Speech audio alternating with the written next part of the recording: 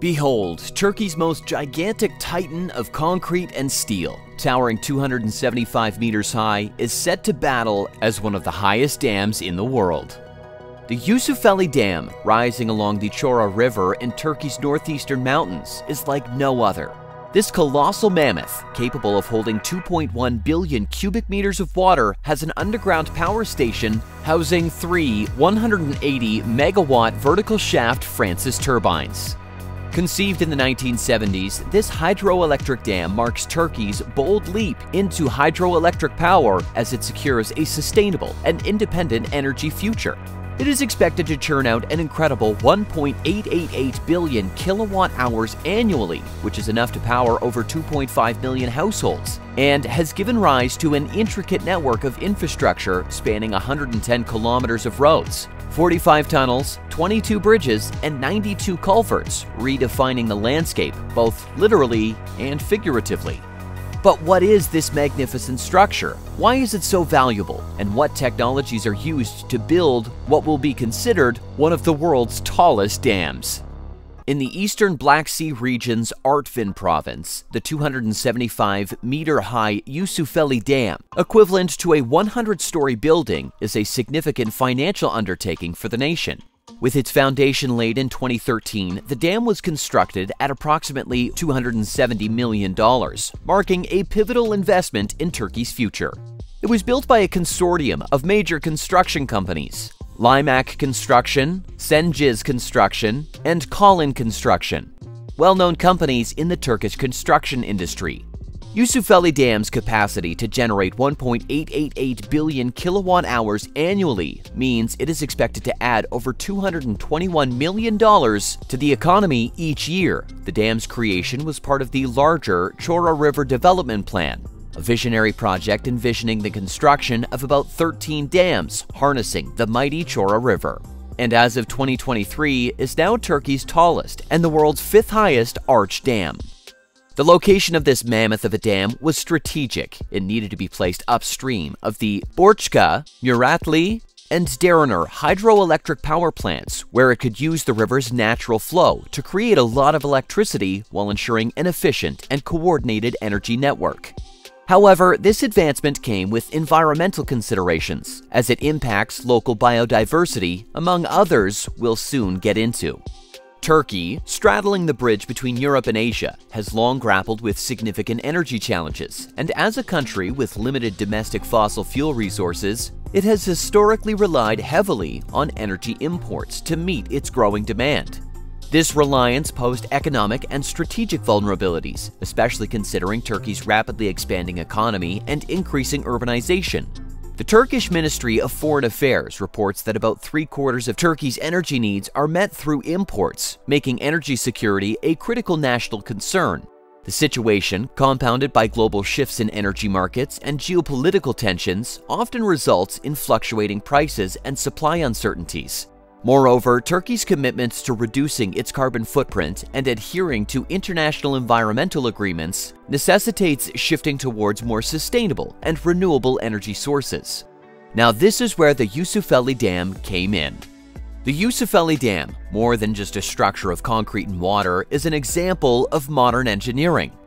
The dam's design is a double curvature arch, a sophisticated engineering choice that means the dam is curved horizontally and vertically, enhancing its ability to withstand the tremendous water pressure from the reservoir.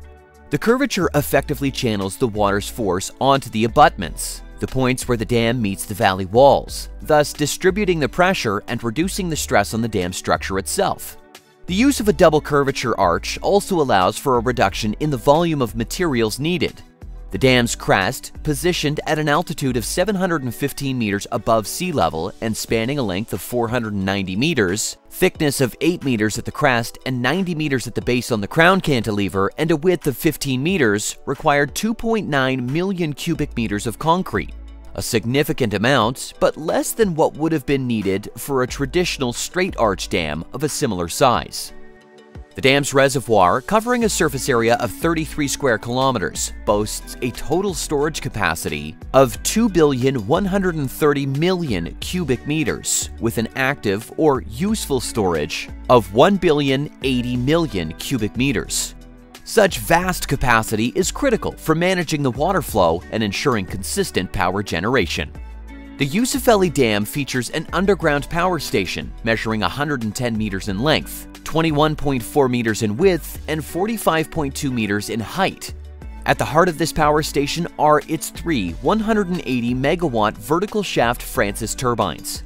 These turbines are specifically designed to function under the high head conditions provided by the dam. A high head in hydroelectric power terms refers to the vertical distance the water falls. In the case of Yusufeli, the turbines operate under a head of 191 meters and at a rated discharge of 107 cubic meters per second, allowing them to generate significant power from the falling water. These Francis turbines are reaction turbines, which utilize the water's kinetic energy, its movement, and its potential energy, its height, to generate electricity. As water enters the turbine radially and exists axially, it spins the turbine blades at high speed, rotating a generator to produce electricity. This design makes them highly efficient and adaptable to varying water flow conditions, an essential feature given the Chora River's fluctuating flow. Building the Yusufeli Dam was a complex process that required meticulous planning and overcoming numerous challenges. One of the primary challenges was the earlier stated dam's location in a seismically active region. This necessitated the integration of seismic-resistant features into the dam's design, like flexible joints and materials that can absorb and dissipate seismic forces, ensuring its stability and safety even in the event of an earthquake. The dam foundation excavation, commenced in 2014, was completed in 2018, with a total of 3.9 million meters cubed of rock being removed and was constructed with conveniently vibrated mass concrete. The final concrete lift in the dam body was placed in 2021. Impoundment was initiated at the beginning of 2023, and the water depth had reached 256 meters by early September. The construction process required 60,000 tons of iron and 9,000 tons of steel, totaling around 70,000 tons. The process involves strategically placing the concrete in layers, allowing each layer to cure properly before adding the next, maintaining the structural integrity of the dam. The placing of concrete in the dam body commenced in late 2018 and continued without interruption for 30 months until mid-2021. Additionally, the project involved constructing a network of roads, tunnels, bridges, and culverts totaling 110 kilometers of roads, 45 tunnels, 22 bridges, and 92 culverts to move materials and personnel. This network includes the four balanced cantilever viaducts we talked about earlier, the Tekeli Viaduct at 644 meters, the Yusufeli Viaduct at 695 meters, the Yusufeli Dam Viaduct at 340 meters, and the Silinkar Viaduct at 530 meters in length.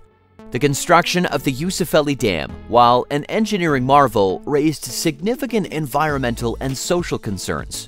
One of the major concerns was the potential harm to biodiversity. The project area is home to numerous species, including 21 nationally listed threatened plant species and 12 nationally listed threatened mammal species. To address these concerns, environmental protection efforts included creating alternative habitats for affected species, implementing measures to protect water quality, and monitoring the impact on local wildlife throughout the construction process. The construction of the dam also led to the displacement of numerous local residents, impacting several villages in the area and causing a massive controversial uproar as citizens cried out. This shift in the community's social fabric disoriented their daily lives and led to the loss of important historical sites and cultural heritage that got sunk underwater. To help out, comprehensive resettlement programs were made to provide new housing while maintaining the cultural and social integrity of the affected communities. But let's be real, it was tough. Losing your ancestral home and having to adapt to a whole new way of life is a big deal, and it really shook up the community. Throughout this whole project, there was this ongoing struggle between making progress with this magnificent dam and trying to preserve the environment and people's way of life. Sure, the dam's going to be great for renewable energy and helping the economy, but it came at a pretty steep price in terms of messing with the environment and turning people's lives upside down.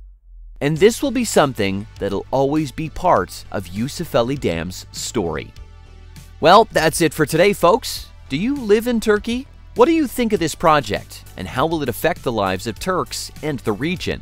Let us know in the comments section, and please like, share, subscribe, and hit the bell icon. Thank you.